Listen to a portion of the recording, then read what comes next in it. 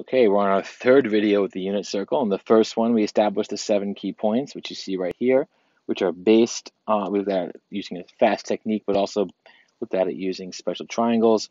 We looked at the fact that arc length and angle measure are the same in radians in a unit circle, because the radius in one is 1.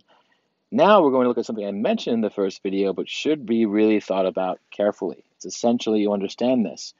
I said that when you have a point in the unit circle, what's nice about it is that the x value of any point on the unit circle is the cosine, and that the y value is the sine.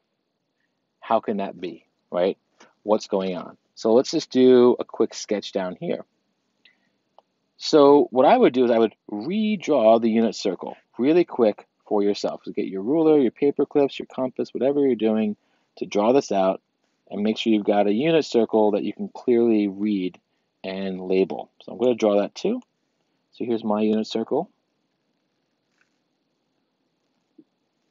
Okay, so you've got a unit circle, I've got a unit circle. Let's draw this out to make sense of why x is cosine and y is sine. So we'll look at one example. We'll look at pi over 4 radians. So we'll look at the angle measure here, theta. Okay, so theta is pi over 4. And what's happening is that, in this case, r is 1. That's a special feature, and that's going to lead to cosine being x and sine being y, that r is 1. Because if you drop a perpendicular down here, there's our right angle. In this triangle, it's a 45, 45, 90, again, because pi over 4 is 45 degrees. This is 45 degrees, this is 45 degrees.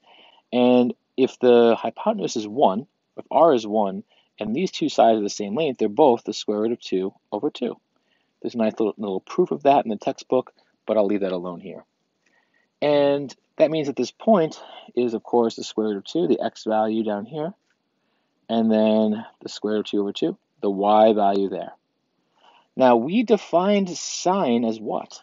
Well, we defined sine of an angle, or it could be of an arc length, because arc lengths and angles are the same here. The sine of an angle is equal to what? Opposite over hypotenuse, or we define it as y over r, right? It's the y value of the point over the distance from the origin. That was our new definition. And we also said that cosine of theta is x over r, but we're in a unit circle, right? Cosine is x over r. What's going to happen? Well, in a unit circle, r is 1. That's amazing. That means that sine of theta is y over 1, or just y, and the cosine of theta is x over 1, or just x, and there you can see it. In a unit circle, we can just say the sine is y, and the cosine of the angle or arc length is x. So if I give you a point, if I said, okay, we're looking at the point pi over radical 2 over 2, radical 2 over 2, what's the sine, what's the cosine? The sine of that angle or arc length, in this case pi over 4, is radical 2 over 2. The cosine of that arc length or angle measure is pi over 2 over 2. And that's a great feature of the unit circle.